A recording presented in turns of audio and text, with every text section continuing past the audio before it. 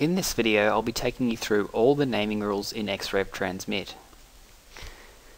Naming rules can also define output locations. Basically, the tokens and text after the last backslash will define the file name. Please refer to the output locations video for further information on controlling output locations.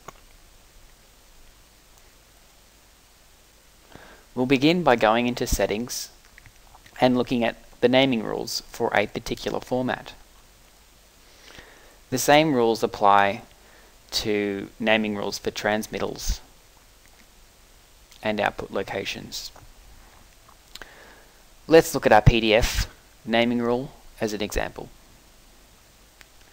In here, you can see it's currently set up to be project number dash sheet number and then our revision in brackets.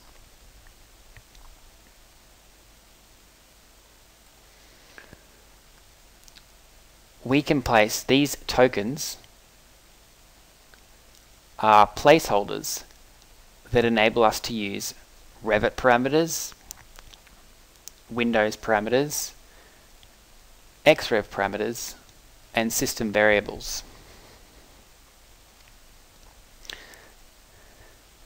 To place these tokens, we can type them in directly using the triangle bracket to indicate the particular parameter that we'd like to use.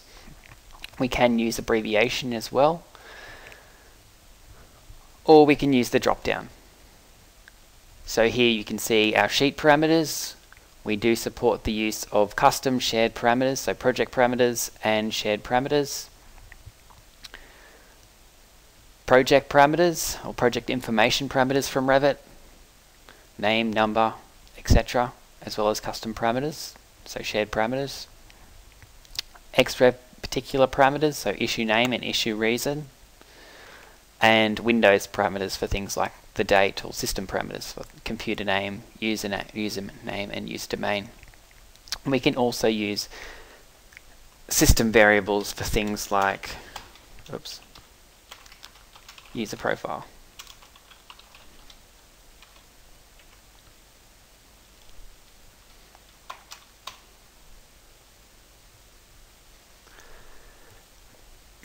The placeholders themselves have advanced functionality such as alignment of values, formatting of values, prefix suffix to values, nominating a value as optional, and specifying a default value.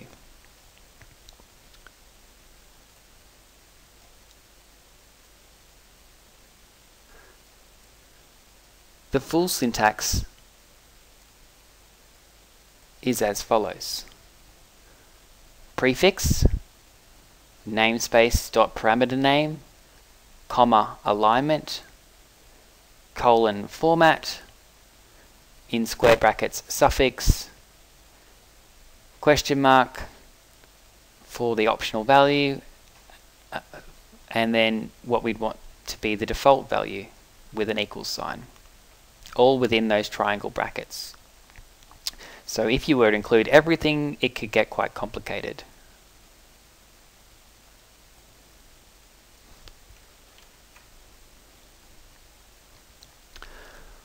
I'll take you through each one of those different sections individually to show you what their capabilities are and how you might use them in your projects.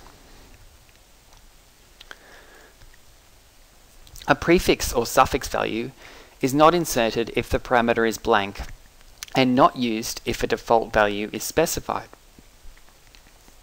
Simply surround each prefix or suffix with square brackets.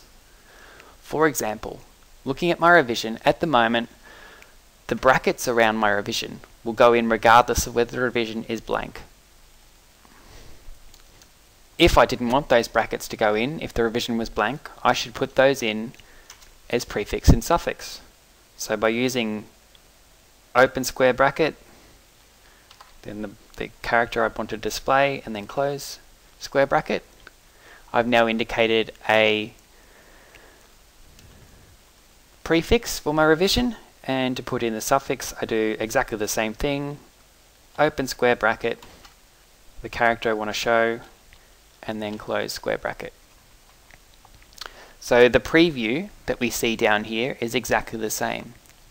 I might also note this preview here is based on information from the project that you currently have open. Revit gives us a list of sheets. We use the first sheet that Revit gives us as our sample value. So if you have a couple of sheets in your project that you don't actually use, then those values might not be appropriate. So you may wish to delete those sheets if you're not using them. In which case your thumbnails or your previews will be more appropriate. The next functionality we have is formatting. Numeric and date parameters can be formatted in the placeholder using a colon. For example,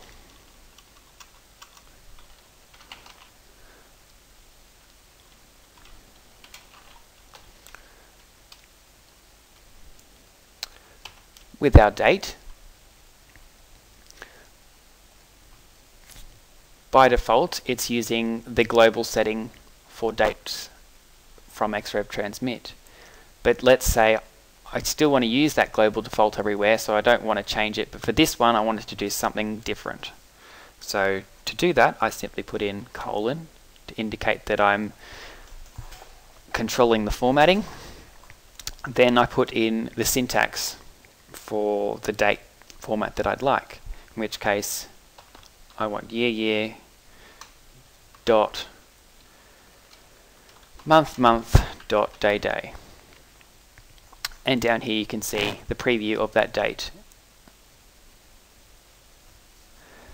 The characters for the date format is lowercase y for year, uppercase M for month, lowercase d for day, lowercase m for minute, and lowercase s for second. Just remember, for things like forward slash and backslash, don't use those in date formats because in Windows filing systems they have other meaning in terms of folders and things like that. So if you try and use those sorts of things in there, you'll notice Xrev Transmit considers that an error.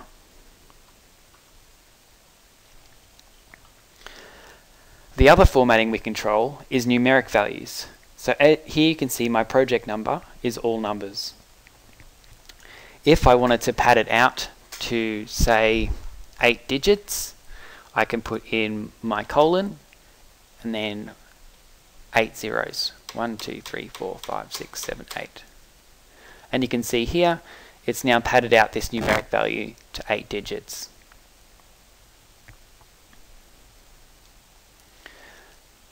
This will work on text values that are all numbers, or numeric and integer parameters. The other functionality we have is alignment. So if I just put in our revision parameter again, and I will put these back in as a prefix and a suffix.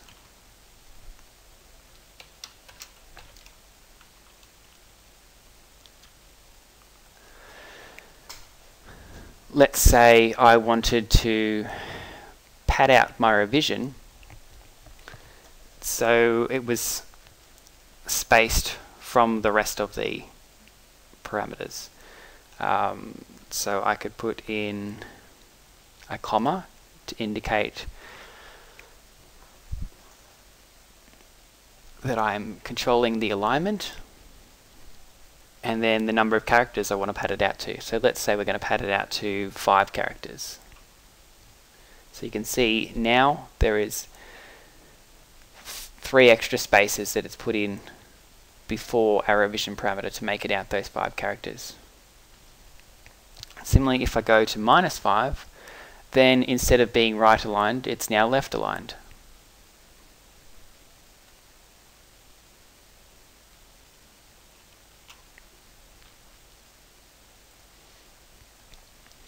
We also have the ability to specify optional variables.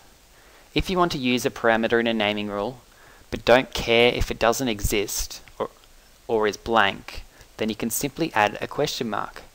This is very useful when using custom shared parameters or when some values are going to be blank.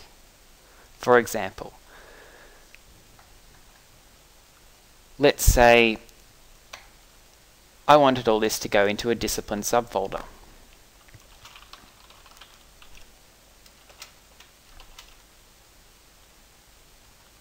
In my project, I have a shared parameter set up for discipline. However, there's a chance that someone may not fill out that discipline folder, in which case, or that additional discipline parameter value, in which case Xrev Transmit would consider that an error, and it would give you a warning, and it would cease to issue the drawings or generate the files. If we don't want that to be an error and we're okay with there not being a particular value in that circumstance, if blank is okay, then we simply put a question mark. So in that case, if this was blank, then these would all go into a folder. It wouldn't go into the subfolder of architectural. It would just go into the root directory of the output location.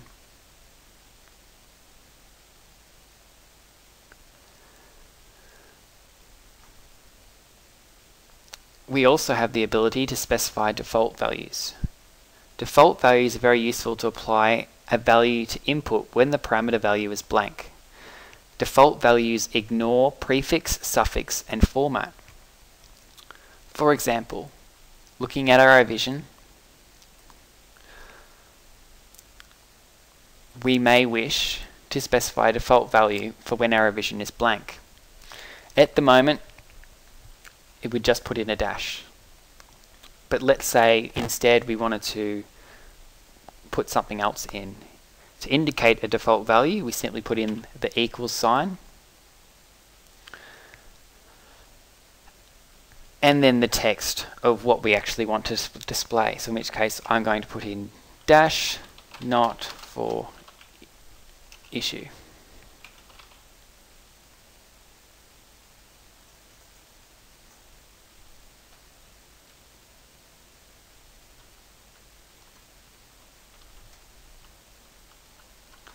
And again, just make sure you do things in the correct order. That needs to go after the suffix.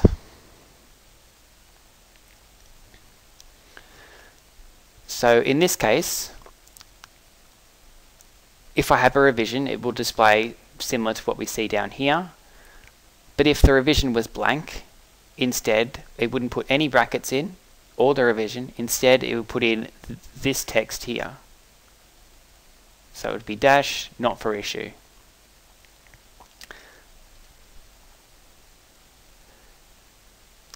Other functionality we have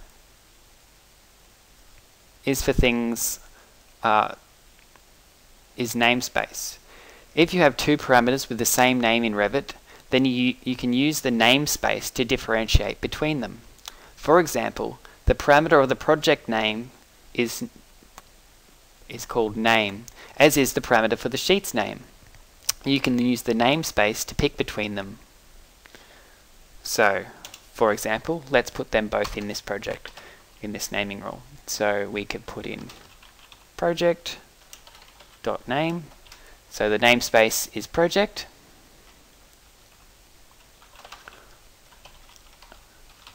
And then sheet.name.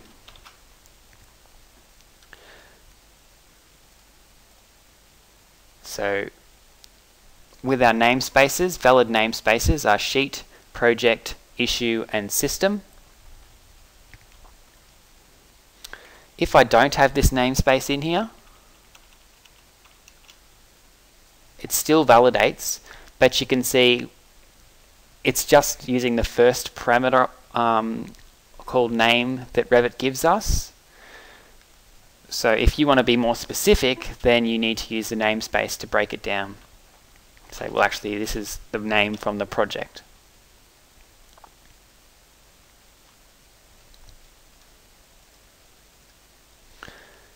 And that concludes all the functionality of the naming rules.